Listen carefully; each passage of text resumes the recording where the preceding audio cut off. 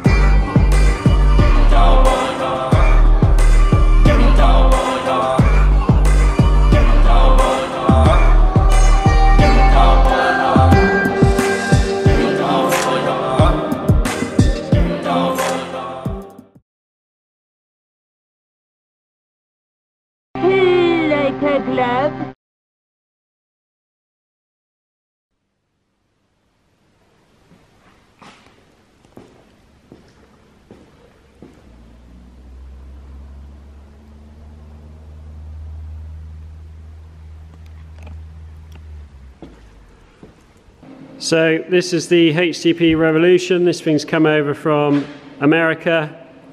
Unfortunately, this isn't something that's going to be available to us over here in the UK, which is a real shame because there's currently nothing that really compares or has all the features that this has.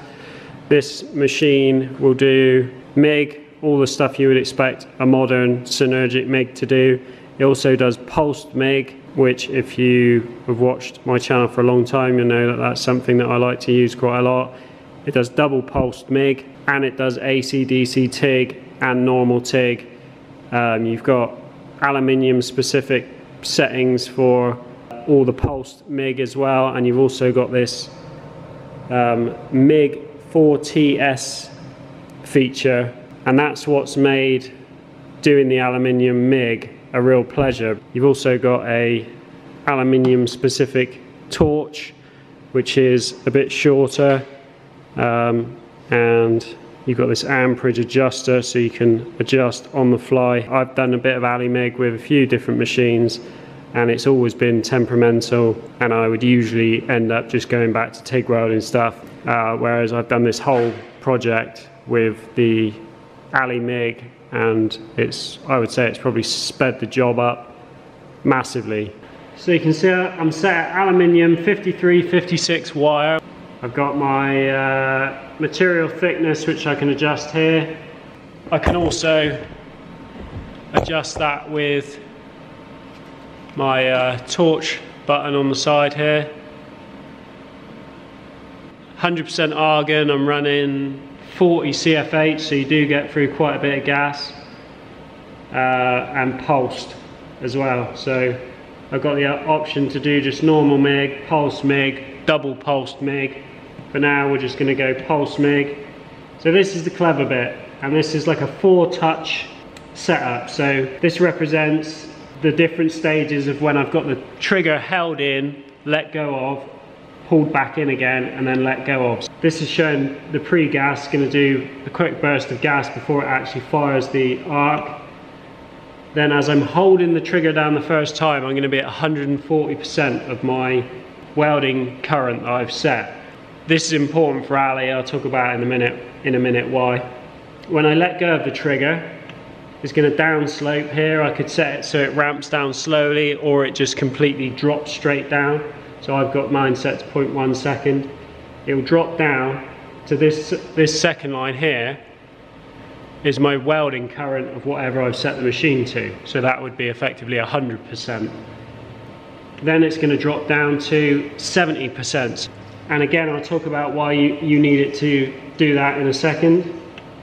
And then a 1 second post flow of gas afterwards. So what this is representing is, I'm going to pull the trigger, I'm going to be at 140%. I'm going to let go of the trigger, I'll be at 100%. I'm going to pull the trigger again, it'll drop down to 70%. I'm going to let go and it will finish my weld.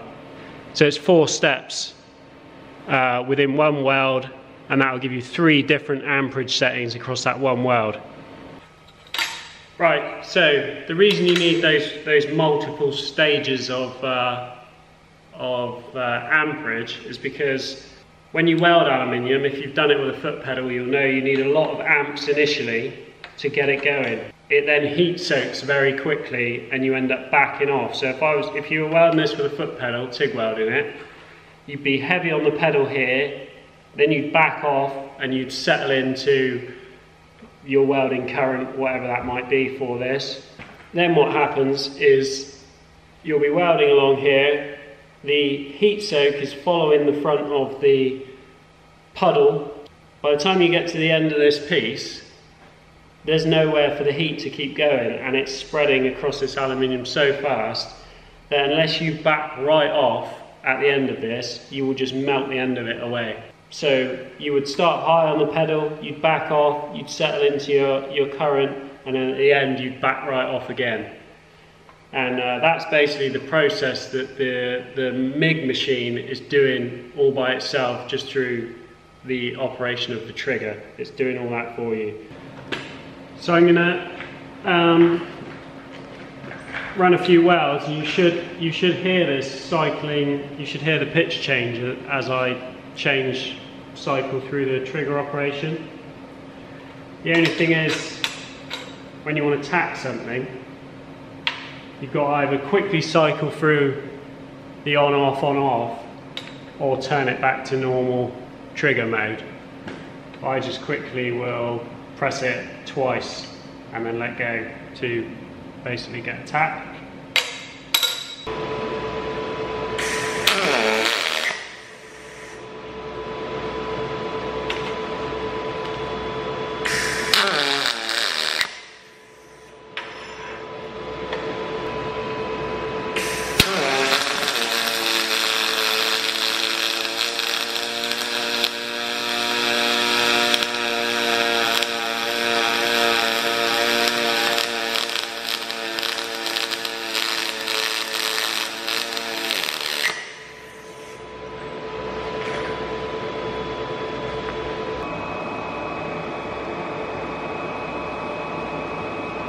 A little bit hot,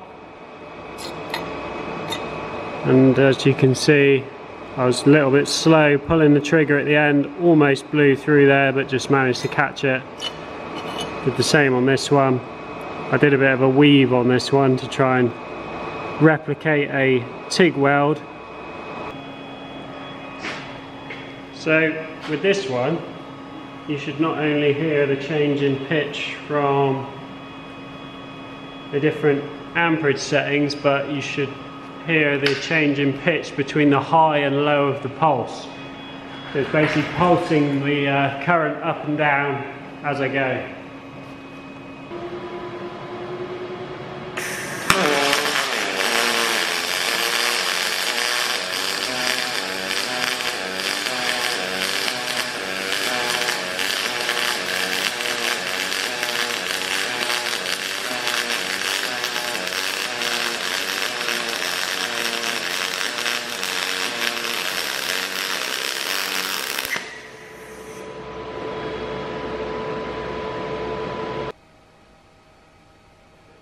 So that's the double pulse. You can see where the machine's put those ripples in there.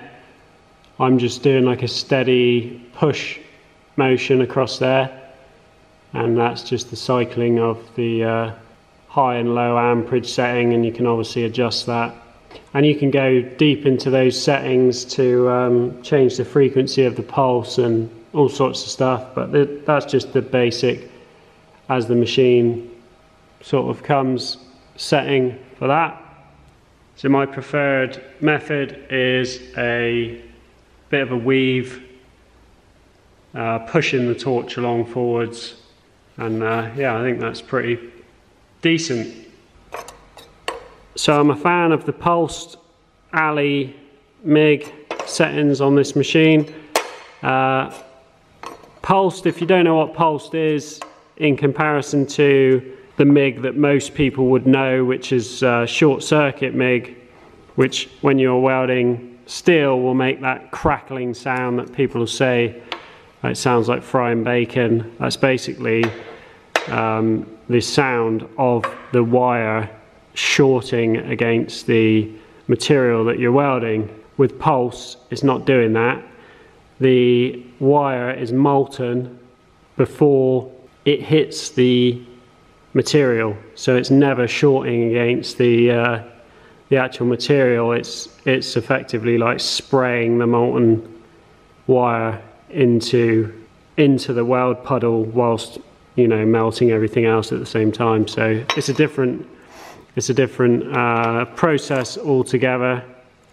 I like using the pulse, but for some stuff it's not ideal because the angle of the torch is very, what's the word?